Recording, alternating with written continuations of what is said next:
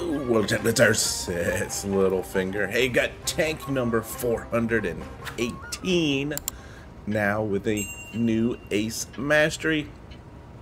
Yes, this is the IS4, the Soviet Tier 10 heavy tank, one of the original heavies in this game, and such troll armor on this.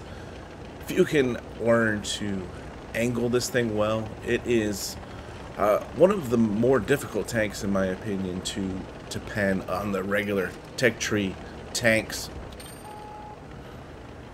However, it does have that Soviet gun handling, so your dispersion's well over 0.3, gun depression's only 6 degrees, doesn't shoot well on the move, so you really have to use that armor for your benefit.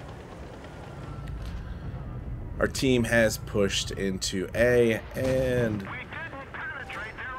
as you see there, not quite the right spot. That IS-7 just gave us just a teeny tiny window of an opportunity to shoot the lower plate. But what I've noticed here is there's an IS-8 kind of pushed himself out a little bit too far.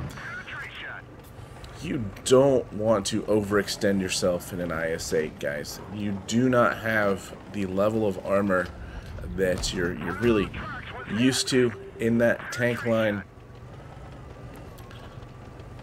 So you can see here, we're going to get a couple shots into him, and he's going to rightly push away onto the other side of the buildings.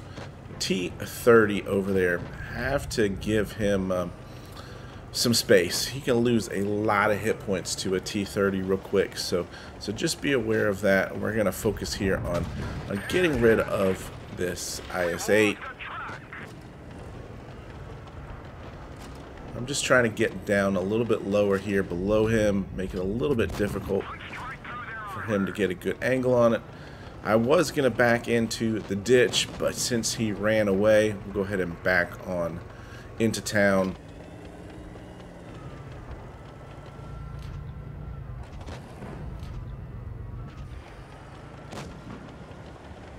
So far, just solid, heavy gameplay going on here. He does get the mouse taken out, but we're going to finish him off there.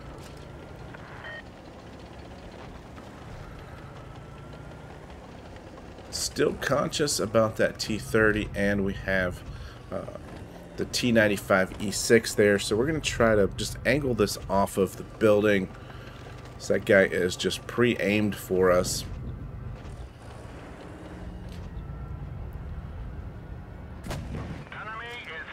And you can see we take our shot and angle in, but yeah, we've kind of lost track of the fact that there's a big old E100 and IS-7 to our left here. So this guy is not the fastest of players. I think that T-30 just shot, so I want to go ahead and get his gun out first.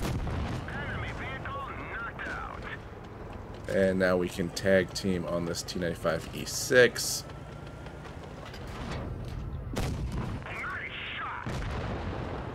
This is where it gets interesting.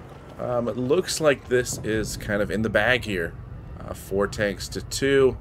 I've got my shot on the IS-7. And yeah, I totally get blocked by my own IS-7 there.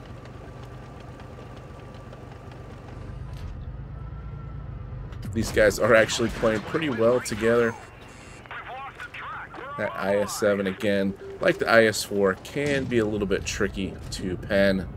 You really have to aim in below that spaced armor. But we're cruising here, 800 cap points.